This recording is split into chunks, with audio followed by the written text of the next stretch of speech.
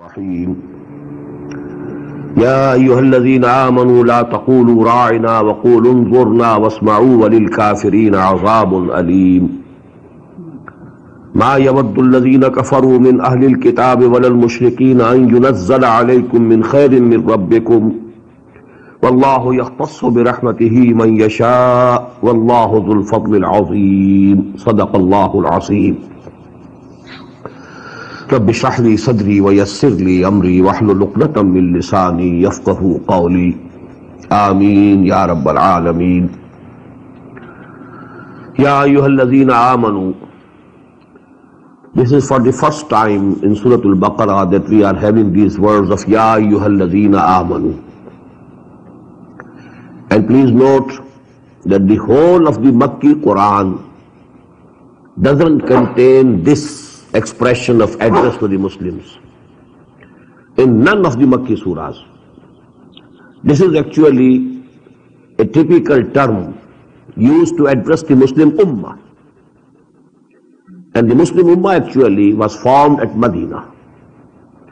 In Makki surahs, Ya ibadiyal ladhina amanu, Ya ibadiyal ladhina asrafu, but not Ya ayyuhal ladhina amanu. The only exception is Surah Al-Hajj. And about that I have told you that there is a difference of opinion whether that Surah Hajj is Makki or Madani. This is for the first time. And this is to address the Muslim Ummah as a whole, including the Mu'mins, the Muslims, and even the Munafiqeen. They are also included in the Muslim Ummah legally. Ya ayyuhalladhina amanu la taqulu ra'ina. O you who profess to believe. This is how I prefer to translate it. O you who believe. I think the better expression would be, O you who profess to believe, who claim to believe. La taqulu ra'ina. Don't utter the word ra'ina. This was a social expression among the Arabs. When you were sitting together and somebody was speaking, and maybe that someone has not heard what he said. He used to say that as if you used to say today, excuse me, please give me some concession, ra'ina. So they used to use this word, ra'ina. But the Jews, changed this word to ra'ina. And ra'ina means, oh, our herdsman. So to inflict an insult to Muhammad sallallahu alayhi wa sallam, they changed the pronunciation of this word. Just as they changed ata'na to ata'na. And there was very close resemblance. We have just read in the previous session. Sami'na wa asayna. Instead of ata'na. In the same way, instead of ra'ina, they used to say ra'ina. So Allah subhanahu wa ta'ala asked the Muslims not to use this word at all. And instead use the other word, unzurna. Just wait for me. Just look towards me. Wasma'u, and you listen with the full attention so that you don't have to use this word. Walil kafirin azabun alim, or for those disbelievers who are using these words instead of the real word, for them is a very painful torment, very painful chastisement. Ma yawaddu alladhina kafaru min ahli al-kitabi wal mushrikeen.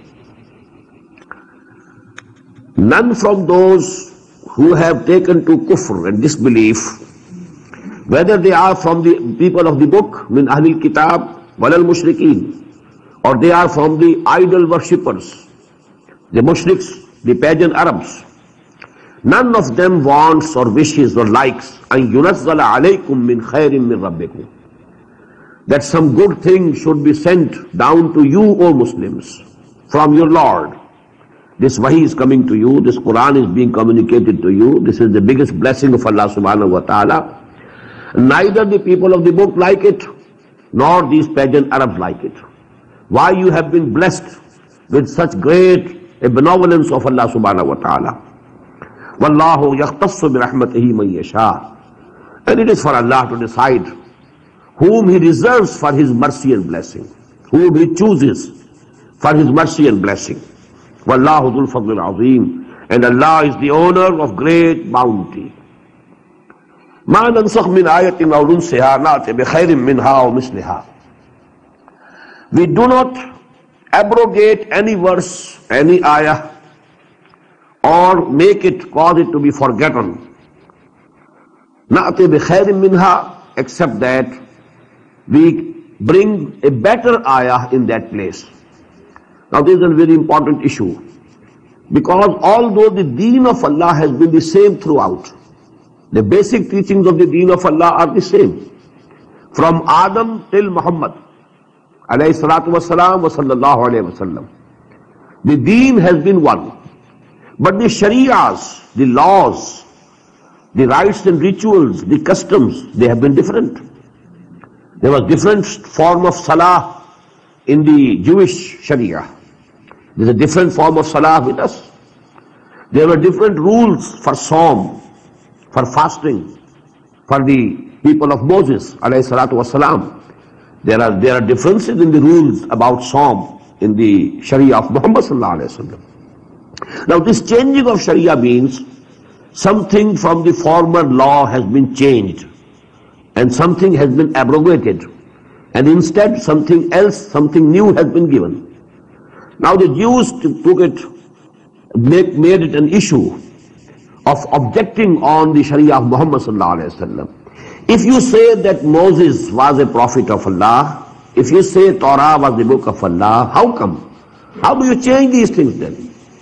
Why then change in the sharia? Why this change in the detailed laws of sharia?